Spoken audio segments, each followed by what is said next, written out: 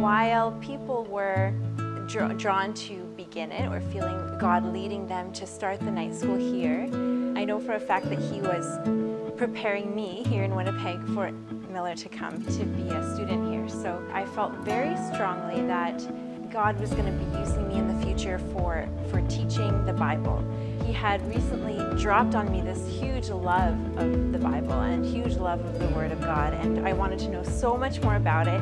I was so hungry for it. Everything I could read, everything I could hear, everything I could learn about, I was just gobbling it up. And I felt God say, like, you're gonna learn and you're gonna give out what you've learned. I felt it so strongly that I went online, looked up all the seminaries, all the Bible schools that I could, everything in the area, anyone I knew who went to Bible school. Where did you go? How did you go? What were the classes like? You know, what did you do?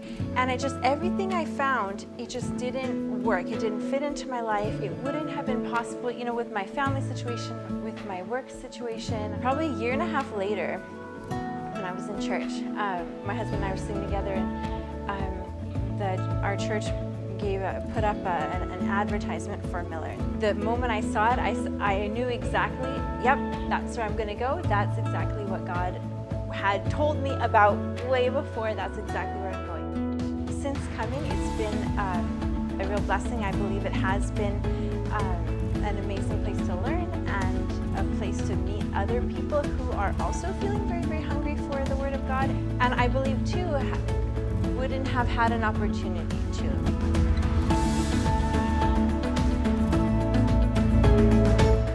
Even in the first class, the Bible overview already had taught us that this plan of God is so beautiful. And so now when we go to the Old Testament overview, it's even better. We still can't connect sometimes the Old Testament with the New Testament. But now putting this together, looking at the Old Testament is actually also discussing about the Lord Jesus Christ. And this is something that not all Christians had the opportunity, had the privilege to see. We just have Bible studies here and there, talking about one verse here and one verse there, but not looking into a big picture wherein we can see the verse here and chapter here fitting or connecting into the big picture of God's plan with the subjects that we have taken. We have seen that the Lord Jesus Christ had been talking to us from chapter 1 in Genesis to the last verse of Revelation.